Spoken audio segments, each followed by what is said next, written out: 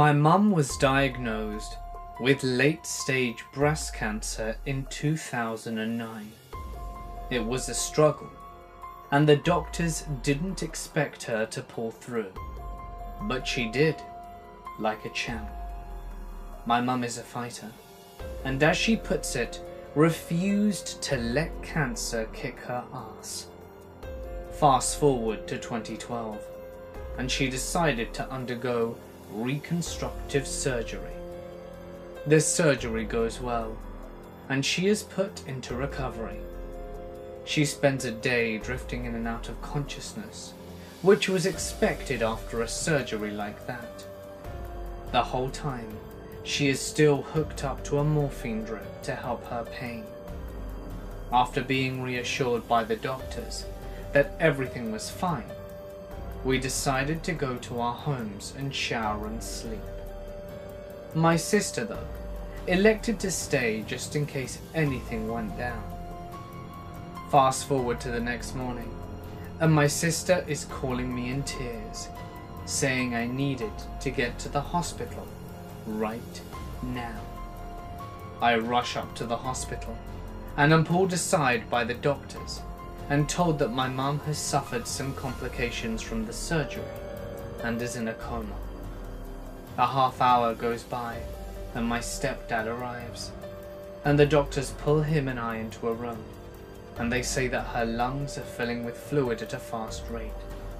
They say she is unlikely to recover, and we need to make a decision to keep her on life support or to pull the plug. We refuse to let her go like that. 3 days go by, and my mum starts showing some cognitive activity, and by the end of the week, she fully wakes up. The relevant part happens after she awoke. She looks at my stepdad and I, and asks when we came into the room. We tell her we've been here all week.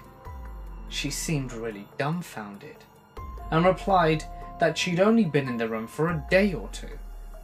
She then asks where her grandmother had gone. This, specifically, creeped us out. My great-grandmother passed away in early 2007. When my stepdad tried to explain this to her, she replied that she had spent the last couple of days with her talking about the family. She said that Grandma got really weird and told her that she can't give up because she had children to take care of. According to my mum, around the time Grandma said this, Mum became aware of us being in the room, and Grandma was gone. It wasn't really weird to hear her talk about it, and to this day, she has no recollection of being in a coma. She knows she was now, but all that she can remember is spending a few days in the hospital with my grandma, just talking about the family.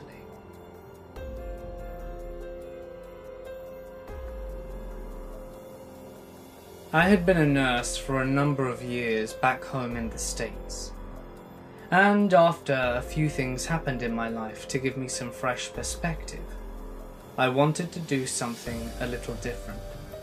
So I volunteered with a charity and became a relief nurse in a third world country.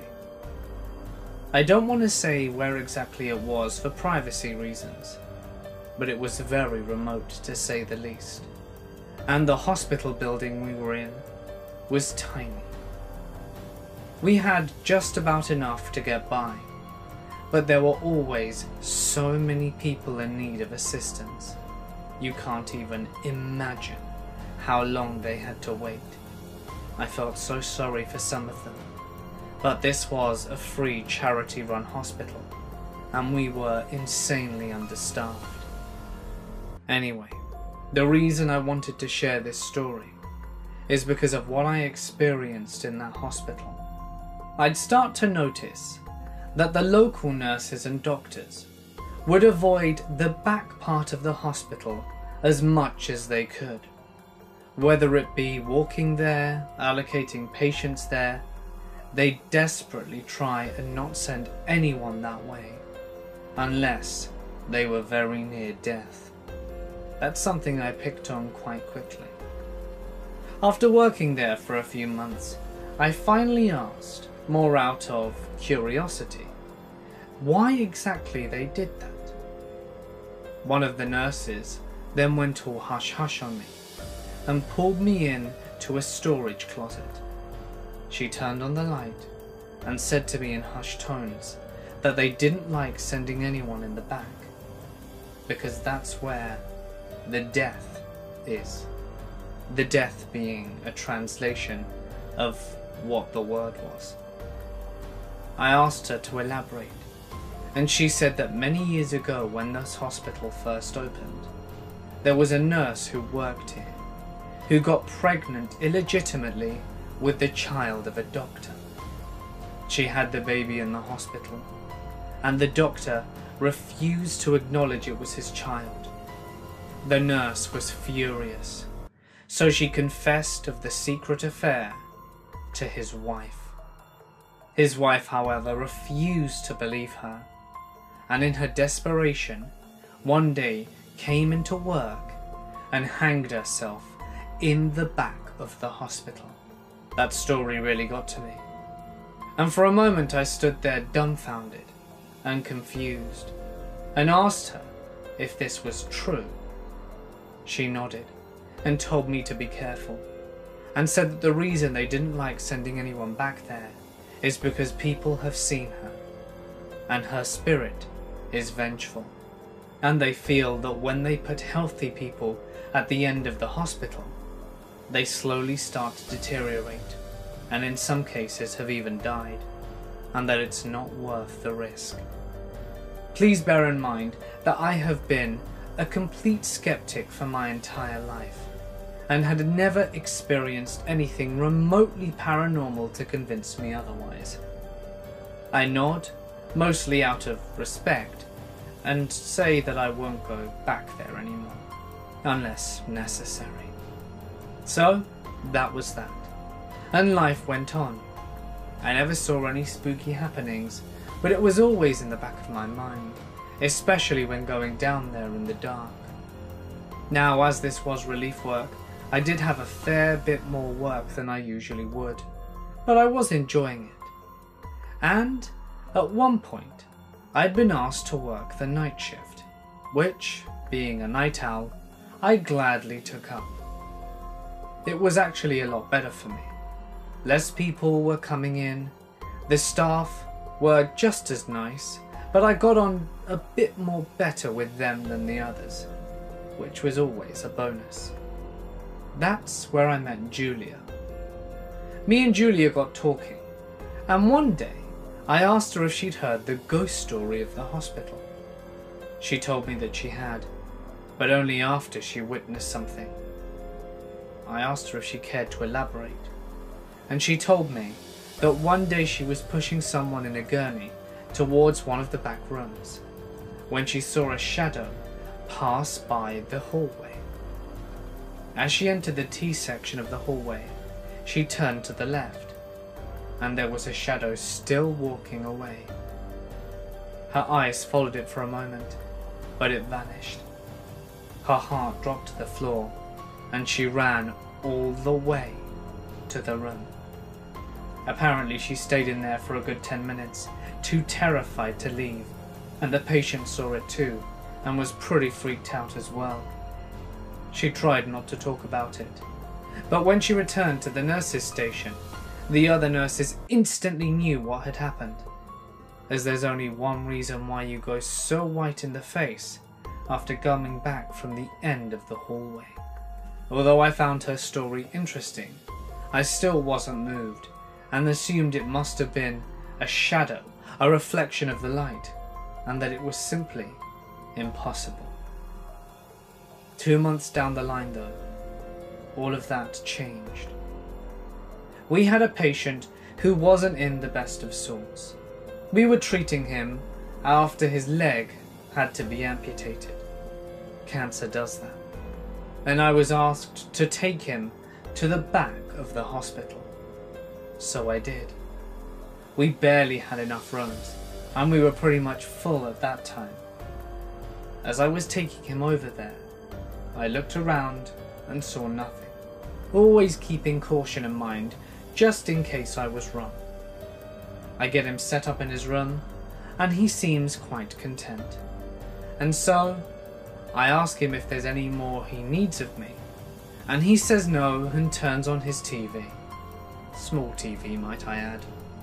As I walk out and prepare to return to the nurse's station, I feel a cold chill behind me. Bear in mind this was a very warm country, so although a cold chill is usually welcome, it was incredibly unexpected. I turn around and see nothing, and when I look back to continue walking to where I was going, that's when I see something.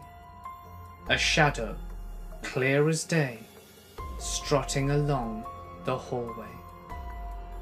I freeze. I blink my eyes, and the shadow still proceeds. Then I see it walk into the room at the end. I absolutely lost my shit and ran back to the nurse's station. I remember the clacking of my shoes as I made my way over sound heavily in the hallway, echoing, alerting the other nurses of my presence.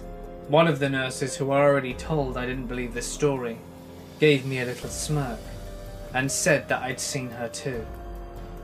All I could do was nod, and after a while managed to inform them that he went into room 119. One of the nurses looked up at me, panicked, because she knew that was her patient. After about 10 minutes of calming down, the nurse went over to check. Sure enough, he had passed. He was already about to expire anyway, so it wasn't that much of a surprise, but it was slightly earlier than we had anticipated, as we thought he still had a few good days in him. Nonetheless, that changed my perception about the paranormal.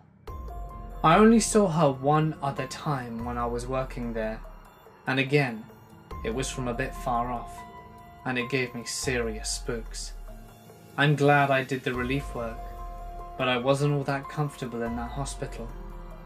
I kept in contact with some of the nurses and found out that a few years later, the hospital was demolished and replaced by a big, new, better equipped hospital that was state of the art, which was absolutely fantastic for the area.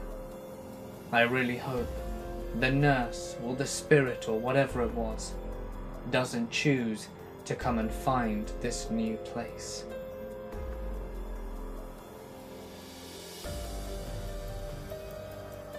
I had acne scarring and hated it. I read medical articles and managed to learn about something called chemical peels. I was intrigued, so I went to a plastic surgeon and asked him if he did chemical peels. He said he'd never done one, but had heard about the procedure and was willing to give it a go. I gave him a book with a bit of information, and a few weeks later went to a private hospital for my peel. I should add that this type of peel is rarely conducted these days. It's a very deep peel, bearing no resemblance to the usual peels which are most often conducted now, and which are no way near as deep as the ones I had. The doctor told me it would be cheaper if he didn't perform the chemical peel in theatre, and he fitted me in between doing a boob job and an ear surgery. My procedure was conducted in a storeroom, all true, and the doctor made himself comfortable on a stack of packs of toilet paper. With him, there were 2 nursing sisters who'd been with him earlier that day doing the boob and ear jobs. They were fooling around like little kids when the teacher is out the room. I had to lie on a lowered gurney with my head literally on the doctor's lap. He placed the chemical peel liquid, which was in a very small bowl, onto my chest before he began applying the chemical solution. He said in a very matter-of-fact way that I should be more concerned about getting a boob job then about a few scars on my face. Then he began applying the chemical peel solution using a cotton tip. The pain hit after about 30 seconds. Indescribable pain. But I couldn't move because there was a bowl full of the acid sitting precariously on my chest. I was silently screaming for 10 minutes before one of the nurses realized something was wrong. Actually, it was when a splash of the chemical solution burnt her hand that she worked it out and went dashing out of the storeroom to wash it off, cursing like mad. Every touch of the chemical-soaked cotton tip felt like a deep knife slash, a very slow slash. The nurse returned to the storeroom and said to the doctor, "She needs pain relief. That stuff hurts like no one's business." But the doctor replied in a bored voice, "I'm nearly done though. No point giving her anything at this point." So the nurses each held one of my hands for consolation. They'd asked me if the stuff was hurting me, and I could only reply by making a groaning sound. One of them wrenched her hand away from me, as apparently I had been crushing it in my pain. Afterwards, I was wheeled into a room and left alone, and the pain must have kicked in because I needed to vomit.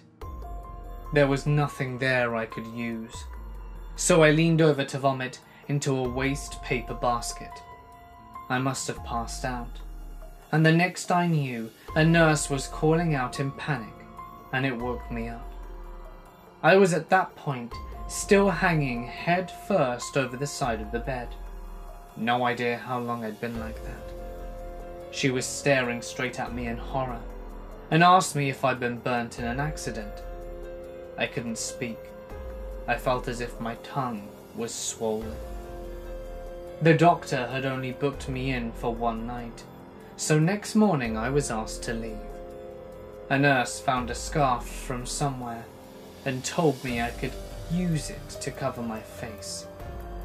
A friend came to collect me, very tactful friend, but even though she tried not to react, her shock and disgust were palpable. When I got home, I saw that my face looked like a cow's liver that had been under a grill for far too long. It was crusty, purple, red, and already weeping out of the cracks in the toasted liver surface. I wore a scarf over my face for 2 weeks to walk my children to school and at any point I was outside. I was beyond mortification at that point. Naturally, everyone stared at me and talked about me. The full-face, thick scab drove me crazy with itching, so I used to stand under the shower trying to pluck chunks of my scab off. My father's second wife was a nursing sister and dropped by one day. I hadn't told anyone I was having the chemical peel, so she was shocked by the situation in which she found me. She phoned the surgery of the doctor who performed the chemical peel and tore strips off him for not arranging any aftercare or medication, such as antibiotics and antihistamines. I should also mention at this point that when the nurse at the hospital discovered me passed out over the wastepaper basket, she asked me if my face hurt. I nodded that it did, but because my doctor hadn't prescribed any pain relief medication before going on holiday, the nurses weren't even allowed to give me aspirin. Finally, the scabs fell off, leaving my skin tight and shiny and bright red. It took a few months to cool down to something approaching a normal colour. In subsequent talks with my doctor, he said that because he'd never conducted a chemical peel before, he hadn't realised it would be painful. It made me laugh to read in a leading women's magazine a few years later that the same doctor, who was now the head of plastic surgery in my country warned people about chemical peels, that they were dangerous, and because of the chemicals, including a derivative of creosote, can be absorbed, they had the potential to destroy the kidneys, and in fact had been implicated in several deaths worldwide. For this reason, he said in the article, such peels should only be conducted by experienced surgeons under full anesthetic because of the pain factor, and require intense follow-up and monitoring and treatment. There's more though, including a second chemical peel conducted by the same doctor at the same hospital, again unsuccessfully.